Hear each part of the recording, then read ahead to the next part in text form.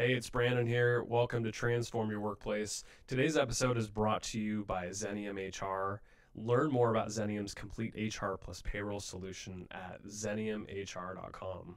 Well, today's episode is a really important one. We are talking about burnout, and a lot of people throw around that word burnout. But I think that people are really getting serious about it because the last 2 years, with the global pandemic of COVID-19, it's really put burnout to the forefront. People are stressed out, they're overworked, they're connected to technology in ways that we could have never imagined. And it's all causing burnout and chronic stress. So Jennifer Moss, she's the author of The Burnout Epidemic, The Rise of Chronic Stress and How We Can Fix It. Jennifer's passionate about creating happiness, well-being, and healthy habits in the workplace. There's a lot of great stuff in this episode that you're going to be able to take back to your teams and make sure that you're checking in with your people, making sure that they're not experiencing chronic stress and they're not burned out, or even if they are, just to recognize it and then to be able to address it. So I know you're going to get a lot out of this episode. Make sure to connect with me. I'm on LinkedIn and Instagram. I love connecting with listeners there. Enjoy today's episode with Jennifer Moss, the author of The Burnout Epidemic. We'll talk to you next week.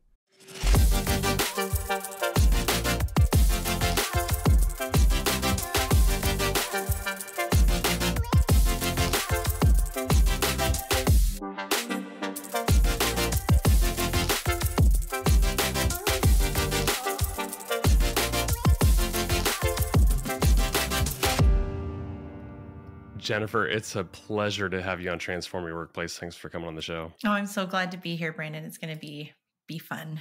We've had this word burnout thrown around a lot. Like, what is it? How does it differ from stress and any of the other words that we've used? I love that you've asked that question because, I've been sort of shouting from the top of my lungs about burnout for a long time. Like, it's a thing. We better get ready for it. Let's be prepared. And a lot of what people, have sort of misunderstood about the term is that it's not serious. And it's just kind of whiny millennials saying that they want more work-life balance. And we've really tuned people out that are dealing with these major issues. And a lot of people internalize and feel stigmatized and don't then speak up about it. But it's such a serious issue and has such catastrophic consequences that in 2019, the World Health Organization identified burnout as institutional stress left unmanaged. It's occupational phenomena. They added it to their international classification of diseases, their ICD-11, as, essentially a syndrome of chronic stress left untreated. And it shows up in 3 major signs: high levels of exhaustion and depletion, feeling emotionally distant from our job. So we stop feeling like we're adding value. We're not contributing. We're not good at our job. There's a lack of confidence in our job. And the third major sign is cynicism. So we feel hopeless. We feel like we don't have any capacity to change things. And then that leads to symptoms like depression, anxiety. We see increased suicidal ideation and suicide. We see, physical ailments that impact people like stomach and back pain and headaches and migraines. So there's real issues and there's an issue around not identifying it, but really labeling it and understanding that it's an important topic to consider makes it so that more people will talk about it. So it's obviously a problem right now. Has it always been there? Or is there just more of there's a name to it or quite frankly, a magnifying glass on it? I think it's both. It's always been there. There's been issues. I mean, one of the root causes of burnout is lack of fairness. I think we've seen wage gaps between various groups. I mean, that's just one of the 6 root causes. So that's, one of many examples where it's existed. But the pandemic did, exacerbate all these existing issues. And, when you look at how fast we sped up, it was like it jammed everything into these 2 years and exploded these issues. I mean, meeting fatigue was a problem before. I mean, meeting fatigue is a major problem now. We've increased our meetings by 252%. So just workload, all of these things just sort of got jammed into the last 2 years. And it's led a lot of people to talk about burnout because you can't really ignore it after the pandemic struck. I'm glad you brought up the pandemic because I feel like, I don't know what it was about the pandemic, but it people were talking about burnout a lot more. And I don't know if it was a result of being isolated or being on the computer all the time, but what do you think it was?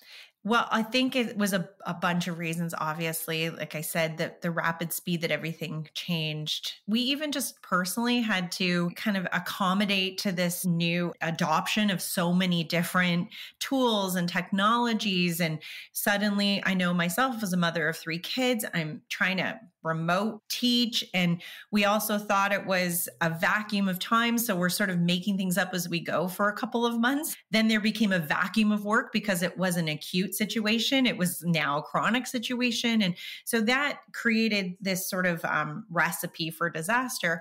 But it also was that there was a lot of attitudes around this being business as usual. And there was still expectations to hit, growth margins. And we were still supposed to hit all those same pre-COVID goals, but then we were adding stretch goals and people weren't recognizing that this was a massive chronic stressor and that it was making people deal with these other ancillary stressors like, well, they were primary stressors, actually work, work was battling with the fact that we were grieving a loss, that we were, totally socially isolated from our families and anyone living alone was completely disconnected from everyone else. And so that's happening in this primary environment. And I could say my juggling of work and life was really challenging. I'm writing a book on burnout in the middle of a global pandemic, trying to As you're homeschooling three children. like the ironies every single day of being, not just a consumer of my book, but writing the book was really interesting. So there were aspects that created such an interesting kind of paradigm shifting moment. And the fact that we were trying to juggle that while work was still kind of acting like, oh, no problem, we can figure it out. And our employees are loyal and they're tough and they're resilient. And obviously, we see what's happened as a result of that kind of cavalier attitude. Yeah, those are great comments right there.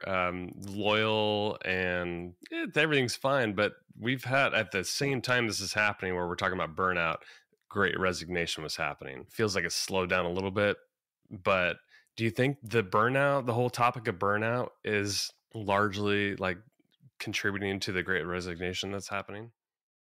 Well, there's really good data that's supporting that question that you're asking. Microsoft Trends data, they put out a really interesting report in 2021 and just recently in 2022. And they looked at the global workforce and they were trying to figure out why people were resigning, tens of thousands of people across the world. And it used to be in their report that pay was the number one reason why people were leaving. And in this report, it was workload and lack of empathy from their employers. So, that was that these big contributors are playing a role. And the same topic comes up again in their most recent report is, people are leaving. Plus, we're also seeing that people are leaving around 35 to 37% of people that have left are going into no other job. So they're not even, it's not this great reshuffle. Yeah, people have left and just taking time. We're seeing mental health disability claims, the most we've seen in the history of our workplace sort of analysis. And what's so interesting around that is that that's not even capturing then the amount of jobs that have come back or the people that have left. It's really because we're still we're still demonstrating that that person has remained with their employer. But the amount of people on disability then is just enormous. So there's a lot of data that supports that. It's not just, I want a better and bigger paycheck. It's, I'm exhausted. I've left and am not planning to work for a bit. We're seeing huge numbers of teachers and those in healthcare retiring early, choosing early retirement. And the number of people that are going into freelance and gig work has really risen as well in this last couple of years.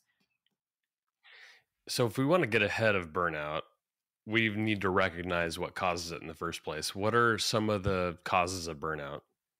Well, according to the WHO, which is based on research by Dr. Christina Masloch, Dr. Michael Leiter, and Susan Jackson. So they've looked at this for a long time. Actually, both of them are retired. They've been in it for about 40 years, came back in the pandemic to do some novel research. I had the fortune of working with them on this because it was so profoundly impactful. But they actually have spent a lot of years sort of analyzing this and a lot of data. And the 6 root causes are overwork. We know this, workload. We see it in lack of fairness, so that discriminatory behavior. We see it in lack of community. So not having good relationships at work, either to the extreme of being bullied at work, but even just loneliness and exclusion and disconnection leads to burnout.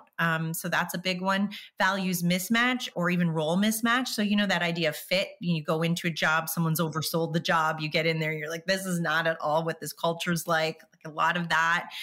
We also see it in lack of rewards for effort. So are we being paid properly? That's where the delta and wage gaps occur, where I'm doing the same work as that other person and I'm not getting paid the same. But there's also the lack of rewards piece. Are people being valued? Are they being told that they're good at their job? Do they feel like they're contributing? So all of these causes are leading people to feel highly disconnected from work, disengaged from work, which then leads to them kind of over time. It's like micro stressors, feeling this feeling every single day. And then over time, it leads to that hitting of the wall, which is when we actually burn out. Have you ever found an industry where this runs more rampant than the others? Absolutely. Healthcare is the Especially most. the last 2 years. Yeah. They were actually, when burnout was defined in the 70s, it was based on looking at a group of physicians and healthcare workers and they were working like in New York, sort of in this really at-risk neighborhood, and they were serving people that were actually dealing with substance, issues. They were dealing with homelessness and they were dealing with mental health issues. And the researcher said, I think like you guys are mimicking all the sort of signs of the same attributes of the patients we're dealing with, and then called it caregiver syndrome at that time. And so we see, and that's been a legacy forever. And that's the same thing when you look at caregiver roles. So teachers have a high rate of burnout. We see this in healthcare professionals for sure. Women are more disproportionately burned out than their male counterparts. We also see this in any vulnerable groups, like women of color were the most hard hit when it came to burnout this year. And those in high production focused environments where there's a lot of high performers, because perfectionism is a personality trait that's at risk. So you see this in tech, you see this in finance, where there's just this legacy of working so hard. And the only way that you catch that carrot is if you're working these abnormal amount of hours, unsustainable amount of hours. So those are the reasons why those groups are just the most at risk for burnout.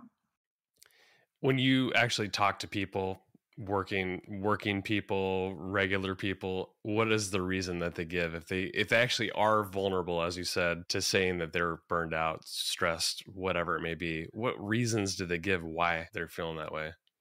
A lot of what we've seen in the last few years for sure, and the leading cause pre-pandemic has been workload, unsustainable workload. Leading cause, then major cause now and after. And it's actually why a lot of people think of overwork as the only reason for burnout, and not knowing that there's other 5 root causes. So it's interesting when eyes kind of light up. Okay, well, I actually am dealing with being discriminated against. No wonder I'm feeling burned out. So, these all add up, but often it is unsustainable workloads. And so that's a big reason. And a lot of people say that, but I am hearing through the pandemic, a lot of people just saying lack of empathy for me, and thinking like they don't care at all about the fact that I'm juggling all of these other demands and things have changed, and they don't care that I'm a mother. They don't care that I'm, I just lost a family member or multiple family members due to COVID. They don't have any grief policies. There's no paid family leave. All of these things that could be easily policy driven inside of organizations. If, the government isn't going to do the work already, then let's do it inside of our organizations. But that's the kind of thing that we are seeing more of. And a lot of what I heard people say is that when their manager, from being a manager that walks around kind of like, connects, sort of meets up with people by the desk, that when they ended up being remote, all of a sudden they were very micromanaging, and they were always kind of checking in and following process and caring more about process. And that has really been a big sign of burnout for people. They're saying like, I just don't know what's going on. I don't know why my boss is like watching me so much right now. That has been an interesting anecdotal piece. And then finally, I would say another big one for our younger generation, like sort of older Gen Zs, first in their job, younger millennials, they're saying that it's the disconnection. They feel like they started the job in a pandemic, haven't met their boss, haven't met their coworkers, they have no friendships. Then they had to isolate and distance for a long time. They just feel like their career is being atrophied, and that's leading them to feel really burned out. What I'm trying to figure out is, has this always been a problem? Because it seems like we're more willing to talk about it now. Like people are like, I'm burned out. I'm overworked. All the reasons you gave. Are we just willing to talk about it now because there's a name to it and we're more vulnerable? Or is this just a product of the last couple of years and it's really like picked up in pace as far as like people getting burned out? Like what's your take on this?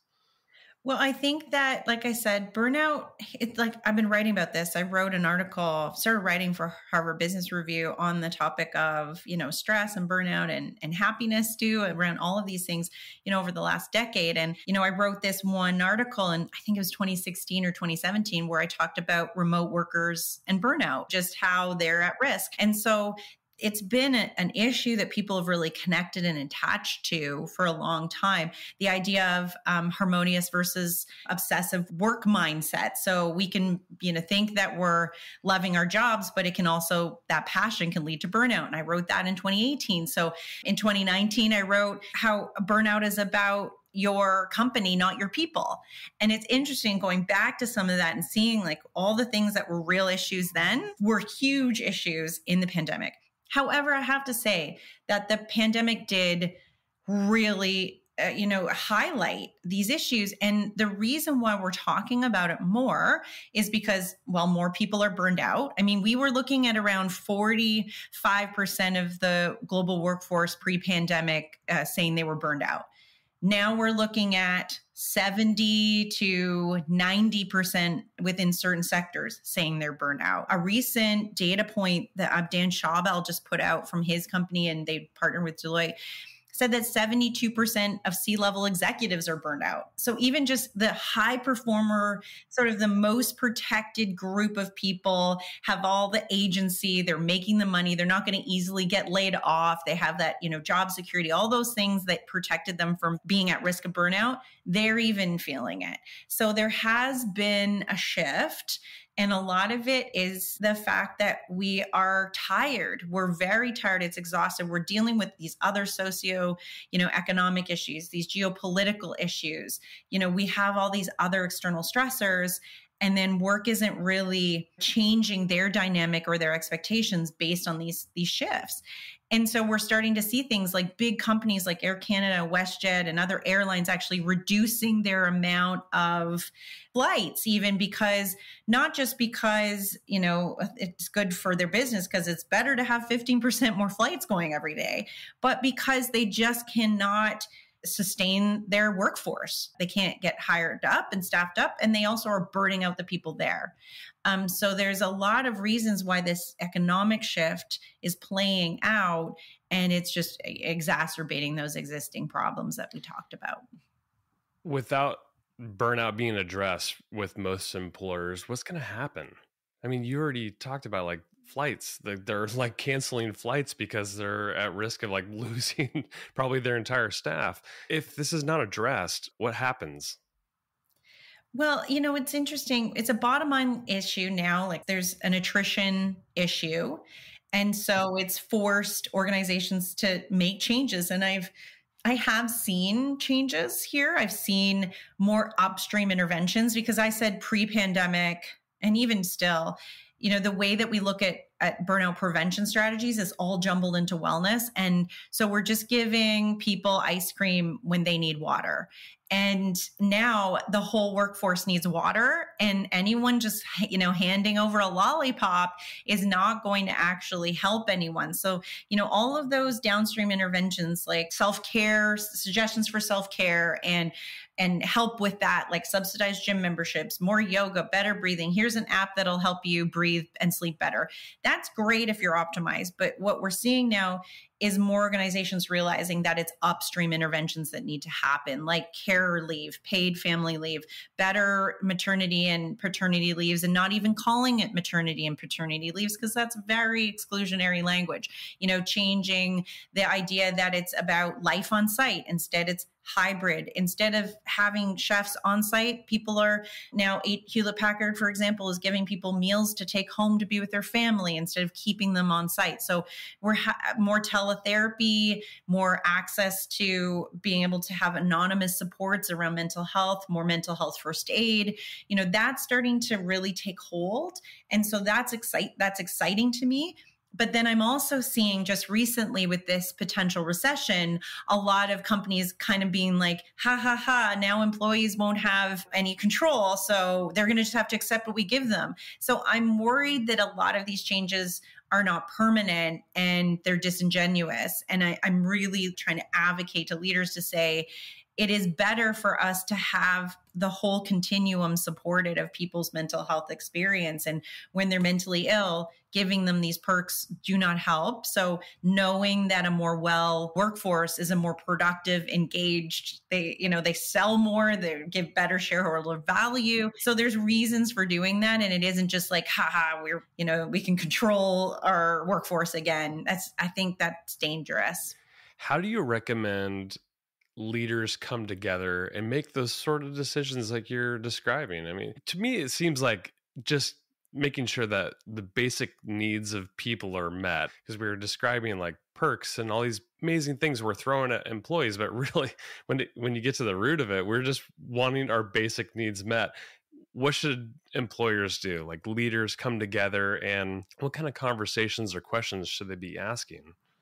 And they need to look at the overall, if it is just down to budget and what we're spending, they need to be analyzing and auditing, like, what are we spending on all those downstream interventions? And if even our high performers who benefited from all of that are the ones that are struggling, then they're not even accessing that too. So kind of look at where you're allocating budget. I say bifurcate between kind of wellness and then burnout prevention, figuring out where the upstream and downstream interventions are. Think more around how, to avoid people from falling in the river versus just pulling them out and treating them downstream.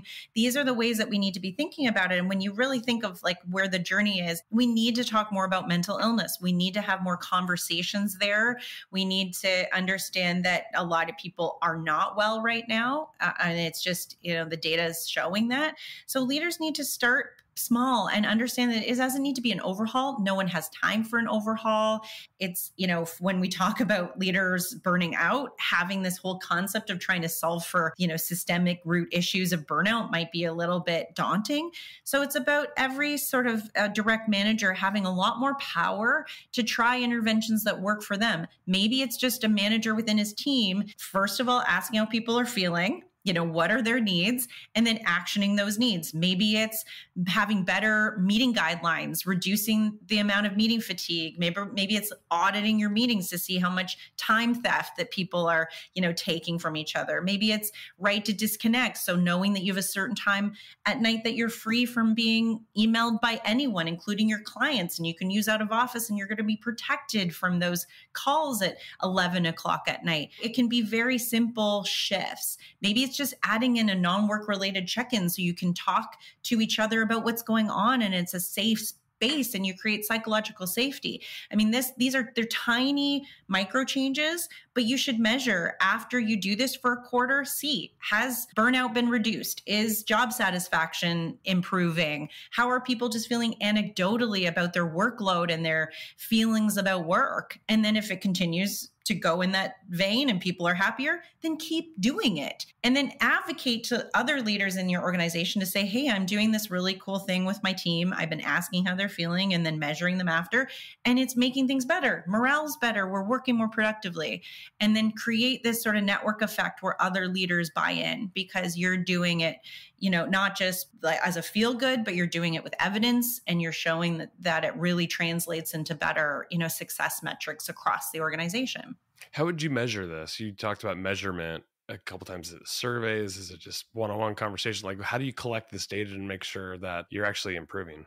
Well, there's a formalized way that you can do it. Yes, absolutely. The Maslow burnout inventory, I have lots of scales that you can measure and you can do it across the org. It's always good to find out how people are feeling, but it shouldn't be the thing that keeps you from finding out what's going on. And I highly recommend creating anonymized ways of people being able to provide you feedback. Maybe it is just a survey monkey, whatever tool that you can use where you can get people's thoughts in a way that doesn't make them feel like they have to actually speak to you about it. If you have a really good dynamic and that non-work related check-in, if it's done weekly, half an hour every week, consistently and frequently, and you as a manager are being vulnerable and you're sharing, what you're going through, you'll see that you'll start to get more openness. You'll be able to figure out if someone's been saying that they're and I keep saying focus on active listening. If someone has said that they haven't slept and every time they come to that check-in and they're like, I had a terrible week of sleep this week, that happens for a month, you should be jumping in there and giving them support tools. Maybe there's,